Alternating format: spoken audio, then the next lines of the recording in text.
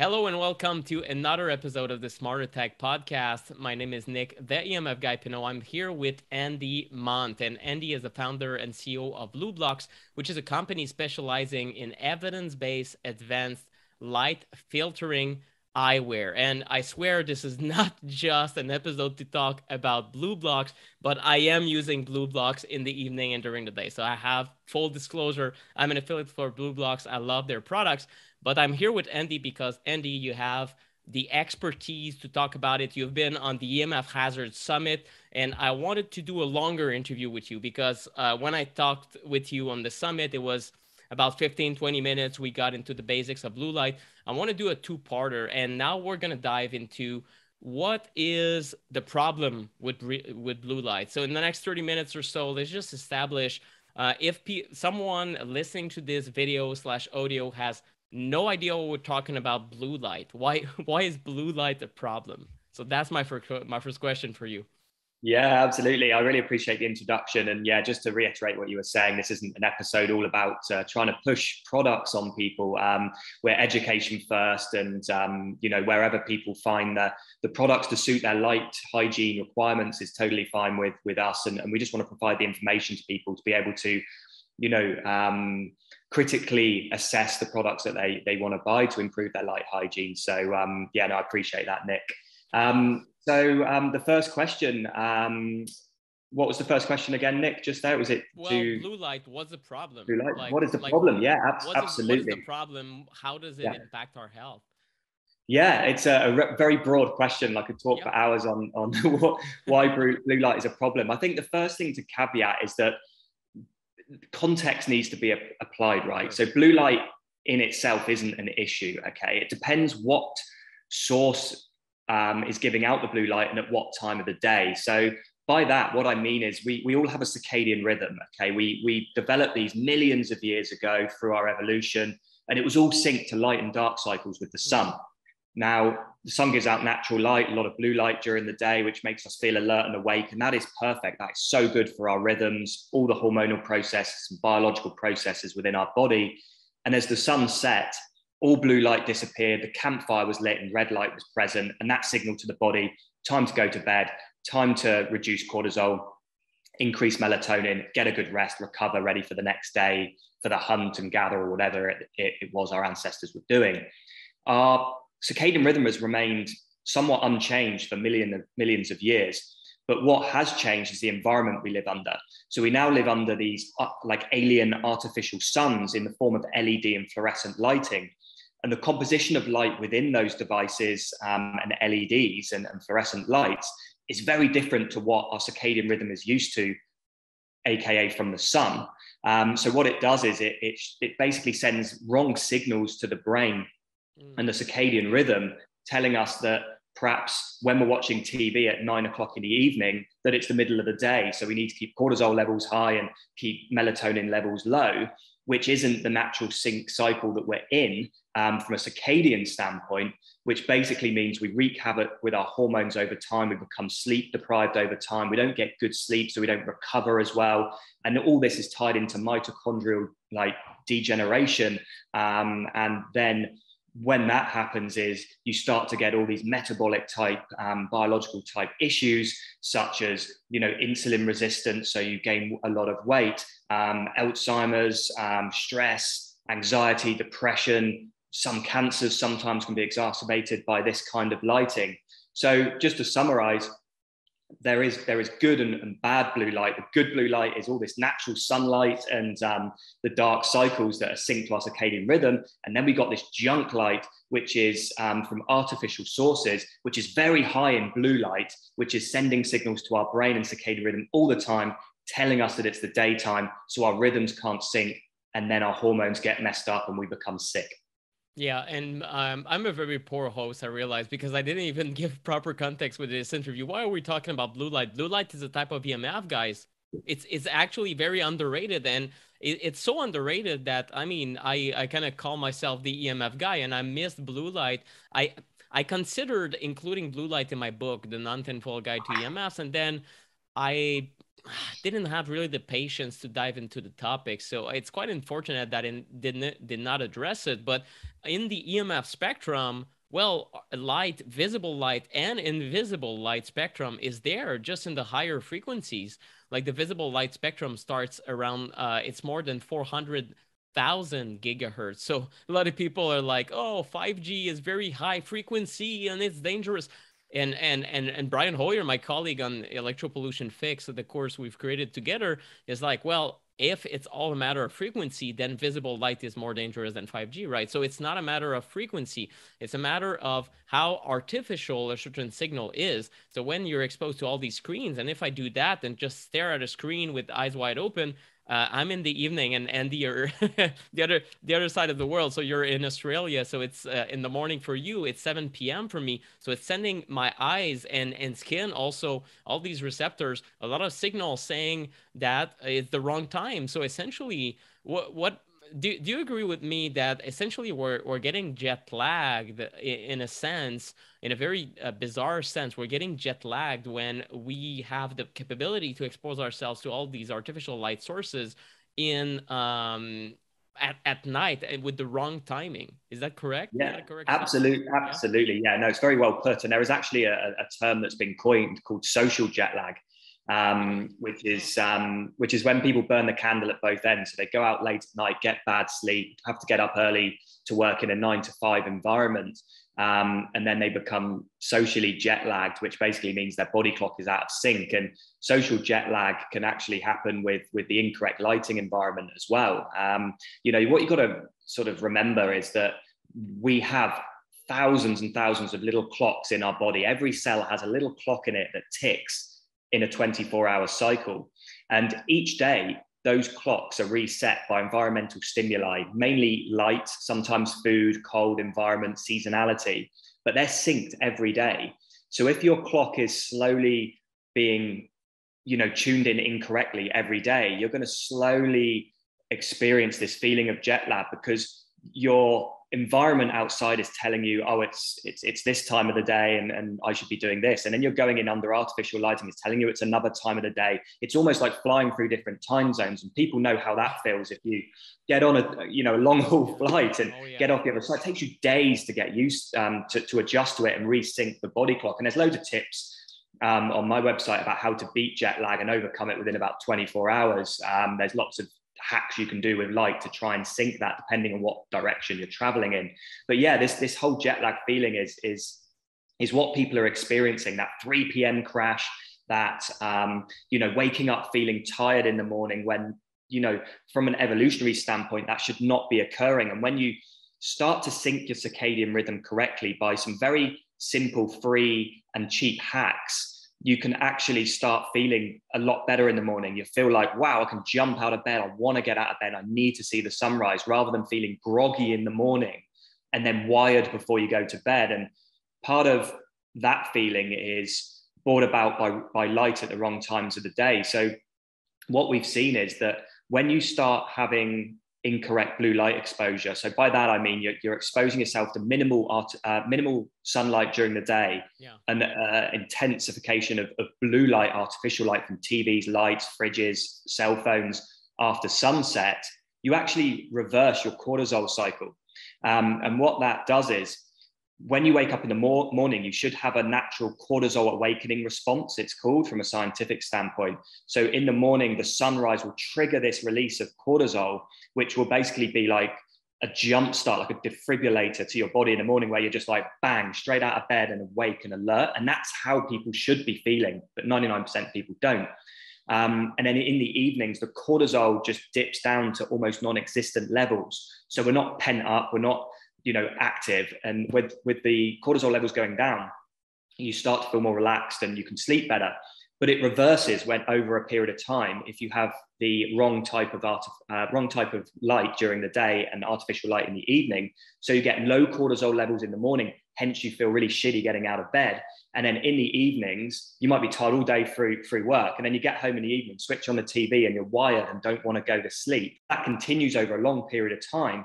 You can have chronic levels of cortisol in your body where you start to feel stressed all the time, tightly wound. And if it continues even longer, anxiety and depression will start to occur. And you can see this today in younger and younger populations, like teenagers having anxiety because they've been brought up with iPads in their face from 2 years old and upwards. So, I started looking at, high def screens probably when I was 15, 16 years old. So I've had 20 years of this, kind of technology. Luckily, I've mitigated it in the last 5 or 6 years. But to say 20 years for someone to use this technology to become, perhaps depressed or anxious, my generation, I mean, I'm 37. I started looking at, I could start to feel depressed now, 20 years time. I mean, I don't, fortunately, because I manage light.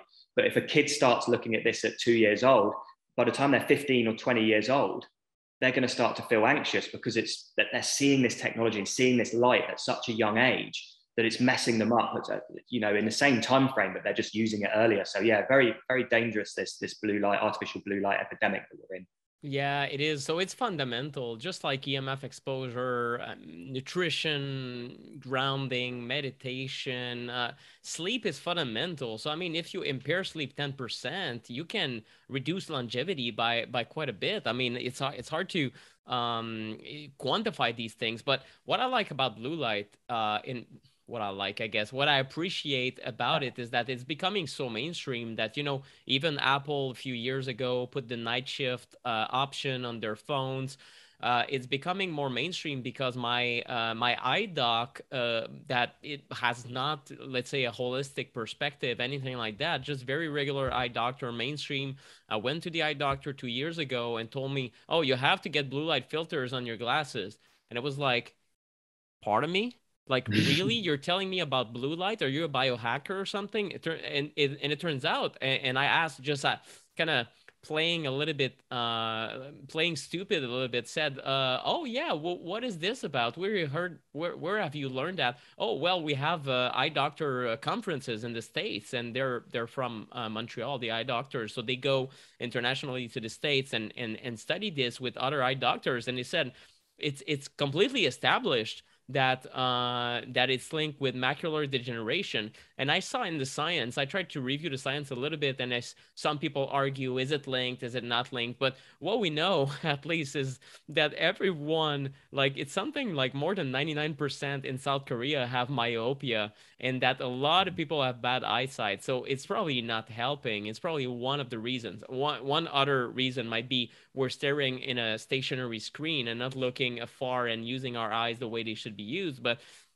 just to mention something that is quite credible also, that what I like about blue light is this IARC decision, International Agency for Research on Cancer, July 5th, that says the night shift work with circadian disruption is probably carcinogenic to humans. That's huge. That's a group 2A. So it means if you're a night shift worker, don't freak out, but it is a marker for a more difficult health on a health standpoint. It's just a fact. So it tells you that when you disrupt the circadian rhythm, you can increase your cancer risk. So that's something, but also your short-term wellness. But then something else I wanted to cite as far as the study goes, these are going to be in the show notes. I found it a little bit funny because sometimes this is how researchers write about things. Anyway, it's just the title of that study is IR 2019, night shift work is probably carcinogenic. And then they said dot dot dot, what about disturbed chronobiology in all walks of life? And they kind of said, wait a minute, this decision means that people with screwed up circadian rhythms have a greater cancer risk. But what about all of biology, like everything living on this planet, including bugs and animals that are exposed to all these crazy LEDs they just installed in Montreal 2 years ago? So it's a big question, and I find it funny because it's kind of, they ask a question, but we know it's going to take kind of 30 years until it becomes policy. So it's very damning for me, but it shows you that all of biology is impacted, and that's pretty clear because all of biology has circadian rhythms, right? I mean, even nocturnal animals would have the opposite rhythm and things like that, but it's so fundamental. So we're right in the middle of this explosion of studies around blue light. Is there other other streams of research that you've seen increase in the last years? I know there's the cancer one, there's What about the sleep deprivation? Do we have good studies on, I don't know, people who stare at a screen or don't, or use blue blockers? Like, is this being researched more than anecdotes and biohackers talking about it nowadays? Yeah, absolutely. There's been a lot of studies in the last sort of 4 or 5 years on that, and especially in sleep deprivation and sports performance. Oh, okay. That's been very highly studied for obvious reasons. The elite sort of level athletes typically get that special treatment first, and we're seeing studies that have shown, I think it was something like a 10% decrease in sprint speeds from one night of sleep deprivation. I think it was like 2 hours sleep deprivation. Marathon runners have been assessed with sleep deprivation and found their performance basically reduced by significant amounts from sleep deprivation. There's also a really interesting study that came out about 6-7 years ago, and drop me an email if you want me to send these over to you. Sure. As well. Just give me a list of what I'm saying so I forget otherwise, and I'll flick them over because they're all on our Taking website. notes. No worries. Yeah, there was a really good one that showed that people that don't sleep in total darkness have higher blood sugar levels than those, and insulin resistance than those who sleep in complete darkness. So that was a really interesting study. And there's sort of multiple ones that are out there as well that I can send over on various other aspects as well. A lot has been done in ADHD with children, and artificial light in impacting them as well. So yeah, it's literally, I go on PubMed and just have an account with those guys, and every time a study is released, I get an alert in my inbox. So I always encourage people to do that. It's a free account, and you get studies sent to you, and you're like, oh yeah, I'll read that one. But it's interesting you mentioned about animals, because a lot of the studies are on animals as well. Those ones I just mentioned more on humans, but there's a lot saying that nighttime LEDs and street lamps like disrupting migratory birds and nesting habits, and the amount of offspring they're having, and the ones that are surviving, and that they disappear from certain areas. So that's really interesting as well. We have a magpie that sits outside of our house, and literally about 3 a.m. every morning is just crowing, and it's just like, is that normal? Like, it shouldn't, it's not a nocturnal bird. It should be out during the day, and it's just like chirping at 3 a.m. every morning. So there's definitely something amiss there when it comes to disrupting their circadian rhythms as well, and things have to be looked at from that perspective too, not just from a human perspective, because as you rightly said, everything on this planet has a circadian rhythm, whether it's like ours, active during the day, or whether it's the reverse for a nocturnal species. Yeah, and it's damning. I'm a guy who wants to stay on the cutting edge. One of my biggest frustration in life, I think, in my professional life at least, is seeing something that is extremely clear in the data and looking at scientists. I'm not a scientist myself. I can look at studies and I can do my best, but I count on scientists that are saying, guys, this is a real issue. We're seeing the data is pretty clear. Now we have a two-way carcinogenicity at IARC for at least people that are night shift worker. And then what I see that, and in the meantime, they're drilling holes and putting new blue light madness in the street. And I read that on the screen, and then I see that. And I'm like, guys, what don't you understand? So it means that the mayor of Montreal is not reading these studies, and the irony here is in the Journal of Montréal, that is a local newspaper here. I read an article that said we're installing. They paid, I don't know, $6 million to replace everything with LEDs, and they used to have these amber glowing kind of like gray colored street lamps, and everything is replaced with floodlights that, I mean, it could power the entire football field, or it could be the equivalent of that. It's like Friday night lights, boom. So it's completely mad. And you have researchers from the university, I think it's McGill or University of Montreal, that said, and they are researchers in blue light and circadian rhythm, they said, well, this is the opposite of what you want to be doing considering the science. So it's very maddening that just like when it comes to EMFs, the science is pretty clear. We should not install these towers near these people, but we're kind of left, we're kind of left navigating this with a lot of frustration. I see that at least there's some move in the right direction, but in the meantime, they're still moving the wrong direction. So it's very frustrating. Even with screens, I figured, have you seen any screen or any tech product that is now by default a little bit less intense when it comes to the blue light? Is there improvement, or it's more like, we still like these glowing like retina screens that are like Yeah, burning your retina, right? I It's know. Yeah, right? it's dreadful. Yeah, I know. It's so hard to find. And the thing is, it's like what you said. The science is clear in a lot of things, right? The science is very clear with blue light. The science is very clear with EMF. The science is very clear with COVID-19. Yet we all do the governments do the opposite. The companies do the complete opposite to what the science says, and it frustrates the more critical thinkers like yourself and I and probably the majority of your listeners, in so much that the data's there and it's just being ignored, and it's unfathomable why.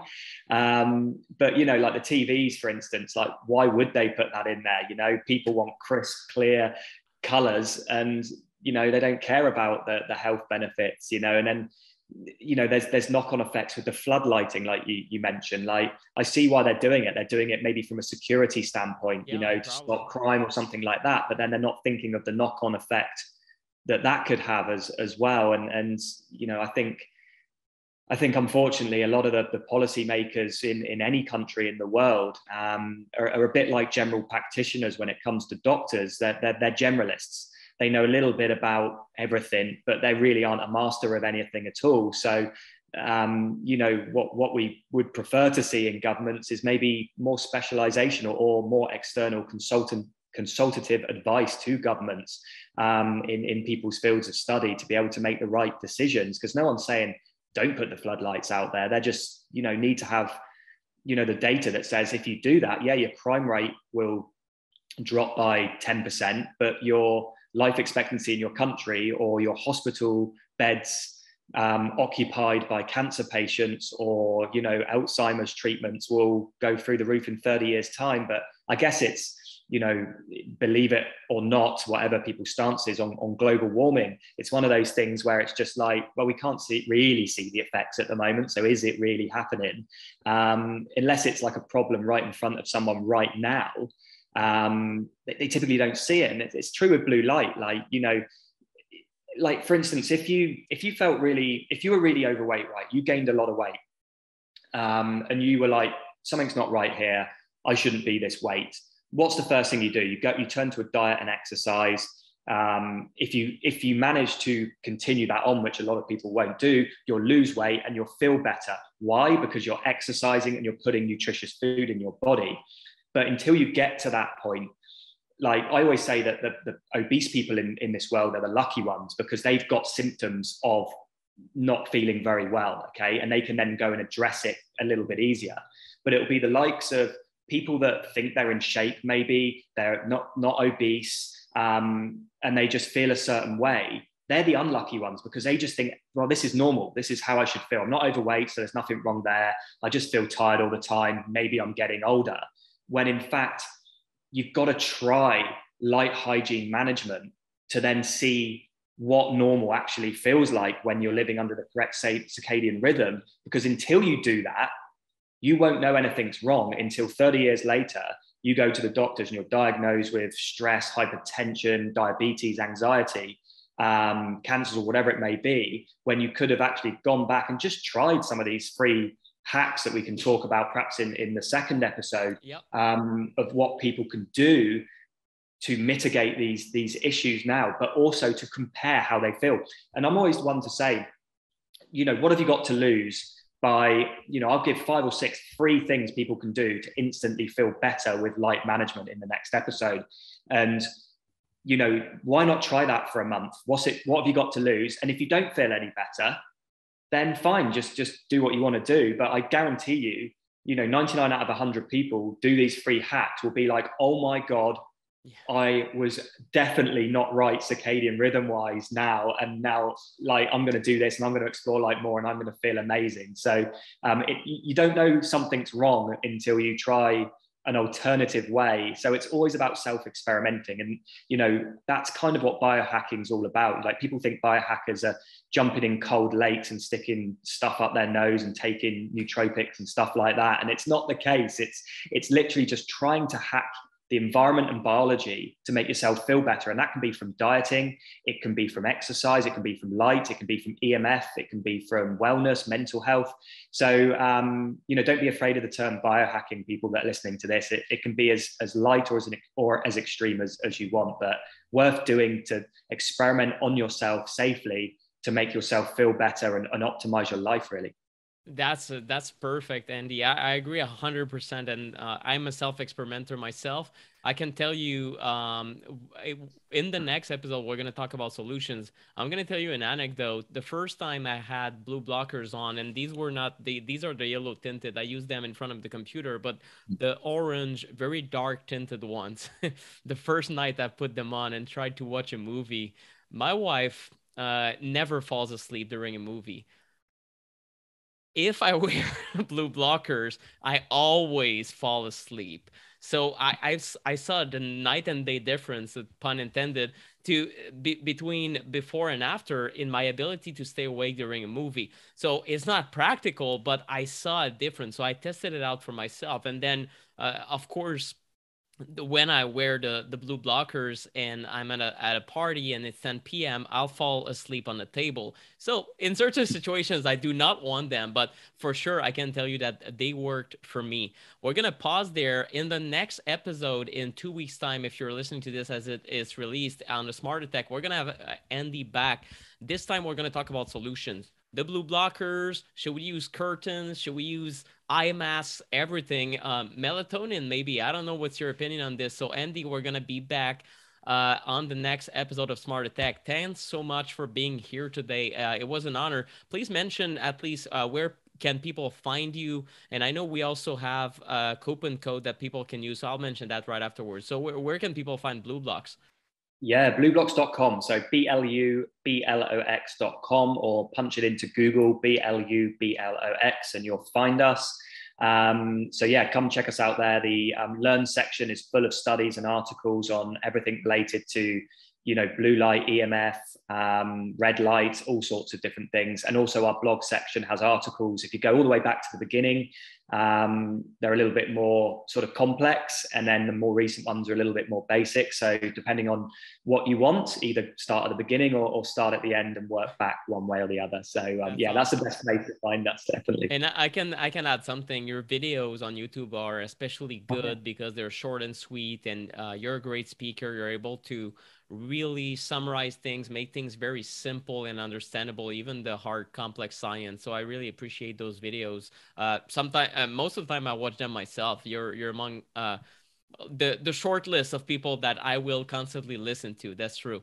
It's not just flatter you. And you can use, by the way, blueblox.com. So BLUBLOX.com for blue blockers and a lot more. They're really pioneers in your light diet. That's how I would put it. Use Nick, NICK15 for 15% off. Hopefully that still works. It's going to be in the show notes. So in the meantime, stay healthy. I'll see you next time for Smart Attack. Andy, thanks again for being here. Thanks, Nick.